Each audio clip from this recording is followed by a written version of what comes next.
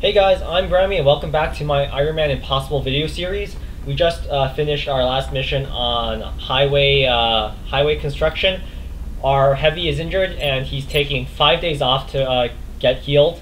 We lost one of our rookies, which typically soldier gets promoted at 3 missions and 8 kills, or like some combination like that. Since a soldier died the previous mission, she got less mission experience. 20 less, which is just enough to prevent her from getting promoted at 3 missions and 8 kills. So she'll actually need 3 promotions and 9 kills, i.e. 2 more kills to get squad sight. Our research is faster now, so we're probably going to go for meld recombination to get out earlier mechs. After that, we're going to go for arc thrower, and then weapon fragments, and then experimental warfare. I'm not going to go for phoenix cannons and sectoid autopsy because I'm going to just buy 2 more interceptors. First of all, I'm playing USA, so interceptors are cheap, and since we're not doing March Satellite Rush, we're only going to be covering at most 2 countries the next month, so we'll only need to buy 2 interceptors, and those interceptors will even get transferred to different countries the following month. I do like phoenix cannons. That's what I usually go for in March Satellite Rush plays, because first of all, they're cheaper than buying new interceptors. Phoenix cannons have 95% accuracy as opposed to 70% accuracy of avalanche missiles, and they have faster aim. And all you need to do is get the interceptor to tank like 2 or 3 shots. Consequently, uplink targeting is very useless on phoenix cannons because they have 95% accuracy. I think I've spoken enough. What else is there to say? I started building an access lift because I don't have that much money to spend now that I'm not doing a March Satellite Rush. I didn't build a power generator here because I want to build down towards this steam vent. I'm not going to use these steam vents because I don't want to wait till the 3rd layer to start building power generators. And what else is there to say? Yeah, that's about it. I'm probably going to be building a bunch of power generators down this way, or I'll probably be building one here and then a steam vent. We'll figure it out. But I'm definitely building a power generator on this tile and this tile. Now we're going to scan. We're going to ignore... This technology has... We're going to ignore the first small UFO because we don't need money earlier. If we ignore it, we get a medium UFO later, and we can shoot that down instead for much, much more money and experience. Contact detected. So ignore it. We haven't scrambled. I expected that would be a priority research task, Commander. I'll begin allocating resources to the project immediately. Dump all of our money in the sectoid corpses. Excellent. Operational. And start excavation and a power generator.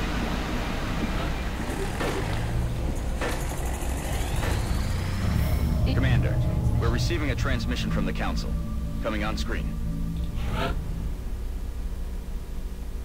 Yes! Target extraction. Okay.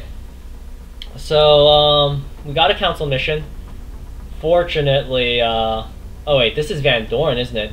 Okay, this is the second hardest Council mission. I would say second only to bomb disposal, but you know, it's better than nothing.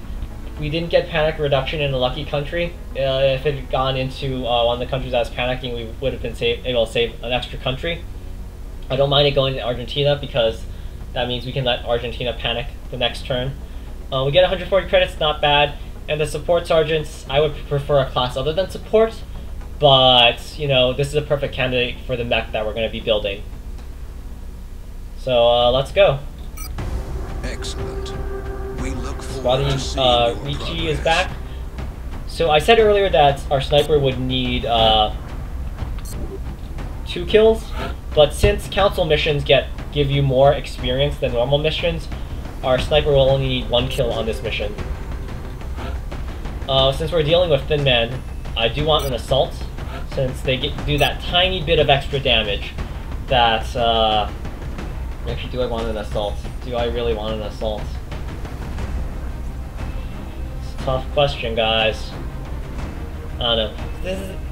you can go with a rookie, there's nothing wrong with that. There are 5 thin men you need to deal with, and definitely assaults are one of the best options for dealing with thin men.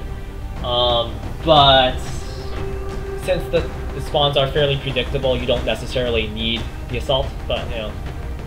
I think I'm done rambling here, but yeah, let's do this. Hopefully this will make up for, you know, not being able to do a March Satellite Rush. At least we'll have a very sharp money advantage for April. We definitely will. Definitely don't plan on losing a single country from April and beyond. I'm not gonna do a huge map-by-map analysis, because since council missions are so predictable, the strategies basically boil down to, just follow this set of steps. Well, what is there to say? There's one thin man pod that you need to deal with first. There's a few sectoids on the bottom left corner, and then there's 4 more on top of the back. I'm probably going to use a rocket to dispose of the sectoids because they're actually the biggest threat on this map, not the thin men. The thin men airdrop, they're very easy to kill, especially with an assault, which we brought along. These sectoids are very easy to kill because they're next to exploding cars. But the thin men in the back, they have high ground, and you can't advance down the middle because they'll have high ground on you. You don't really have you don't have any high cover to exploit, so you need to wait for them to come to you, and that's always a terrible, terrible prospect. So we're going to move our soldiers up somewhere where we won't trigger the first sectoid. We're going to move our assault up as close to the did I say sectoid? As close to the thin man as possible. Doorn, right? You ran up ahead to find one of our men who got caught in the blast from those freaks at the bridge. Look, we're in no shape to take those things out. If you can go grab Van Doorn, we'll get you back to your aircraft. Alright, so we're gonna move our least useful soldier up, and as usual, it's our squad sight, our sniper that doesn't have squad sight. Now we have a guaranteed kill on this thin man. The question is how we deal with him.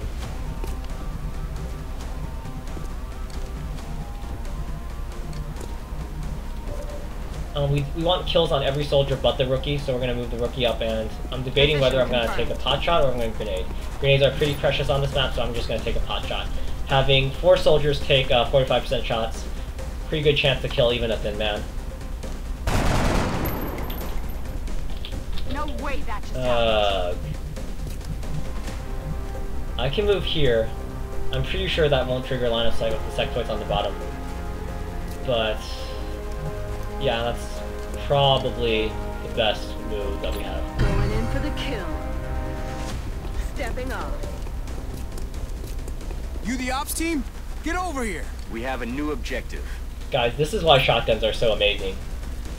So much aim bonus at close range, and they do +1 damage, and they do a ton of more crit chance.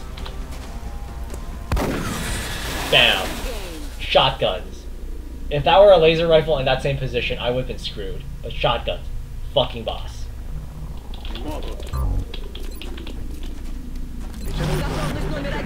We're gonna ignore Van Doorn. He's a whiny little bitch. We definitely want our run and gun to recharge before we trigger any more aliens. This is not a meld-based map. We can bide as much time as we need. Moving out. Let's rock. Oh shit. Supposed to reload, but yeah, you get the idea. Aye, aye, Commander. X-ray spotted.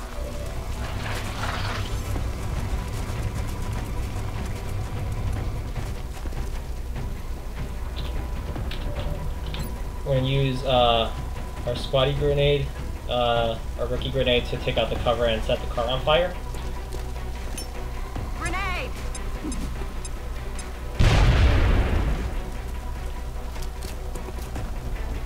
We have a few options. Let's see here. 85% chance to kill. He's probably the best soldier to deal a shot against this sectoid. Because keep in mind, our sniper does not have... Should have put her closer, but yeah. Our sniper can't kill with just a pistol. Our sniper only needs a single kill, so I don't want to give her more kills. I'd rather invest in my assault and aggression. Two grenades down, install a rocket, and you deal with 4 more sectoids, And 4 more thin men. These useful soldier is still the sniper. That spots the aliens. Hopefully they crowd around that car so we can blow it up. And they don't. Because fuck my life. They crowd around this car. I don't know if that's within rocket radius, and it's I can hit one my sectoid, and that's bad. We need to back the fuck off. I don't know how far back, but I know this map is pretty nasty. Ясно. Heading there now. Hunker down. Hunker down.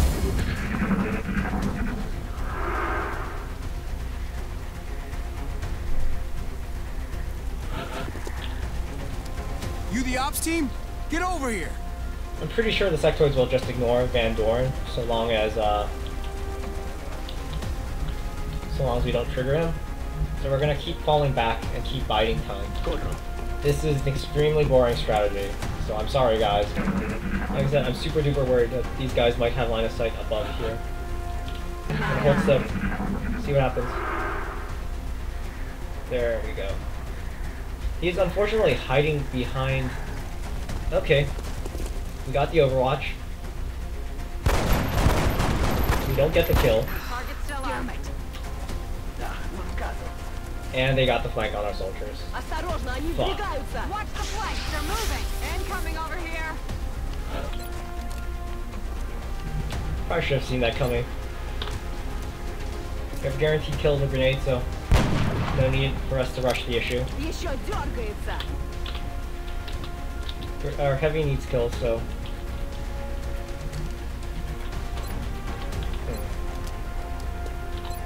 I don't want to move any more ahead because I'm worried about the other sectoid taking a shot.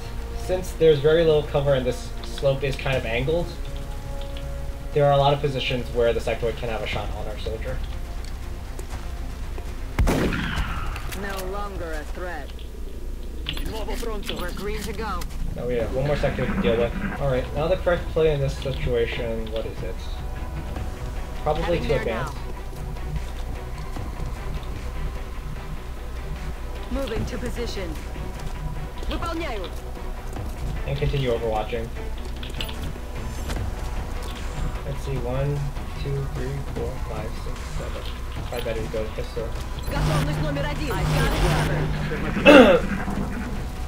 1. Like I said, this little area here, the sectoid will have line of sight. And miraculously, holy crap, our rookie pulls through. I was so confident that one of these low cover tiles would have triggered the aliens, but it turns out I was completely wrong.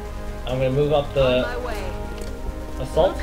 Thank God. I'll trigger the sectoids and I'll capture Van Doorn for us finally. But I can't say the same for a lot of my boys. Let's get out of here before any more of those things show up. I don't know what outfit you're from, but I haven't seen gear like that before. Commander, we should get the VIP back to the Sky Ranger as soon as possible. Objectives updated. We don't have any great shots. We could move some guys off and take like bullet shots, but I don't even think that's worth the time because our accuracy would be so low. We're just gonna blow them up. Blow them the hell.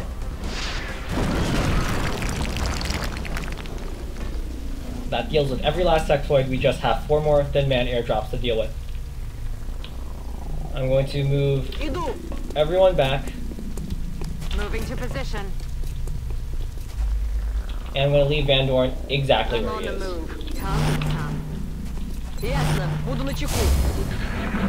As with most missions,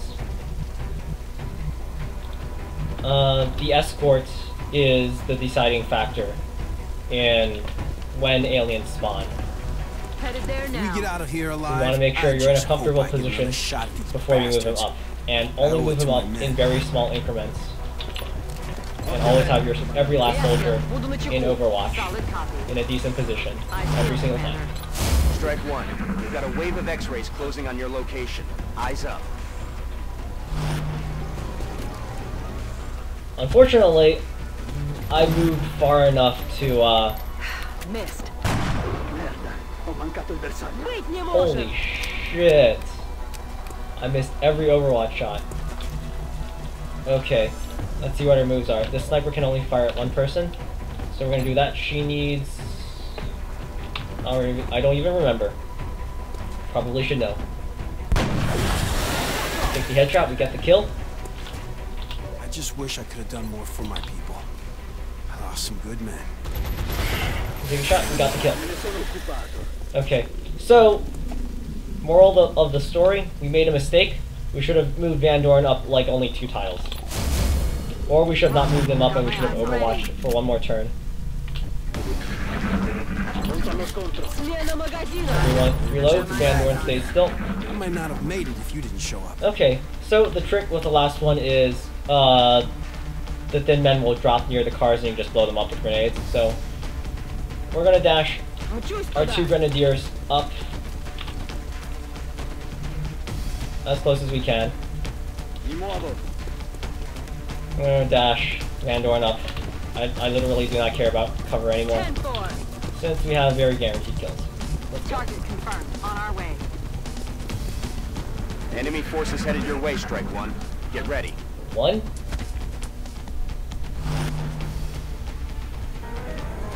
2. We want to give the kills to the heavy since he, yeah, he needs the extra kill to get promoted. We're gonna drop 1 grenade. Hurrah!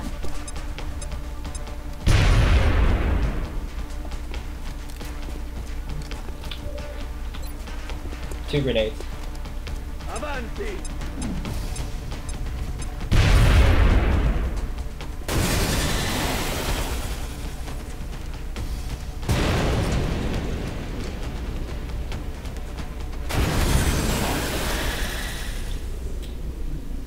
Another thing you can do is you can drop a grenade the turn prior and then blow them up the next turn. I did make mistakes on this map. I'm sorry because, well, I don't play Van Doorn missions enough to know every last detail, but I think I did pretty well, all things considered. I hope you guys enjoyed the video, and that's how you do Van Doorn.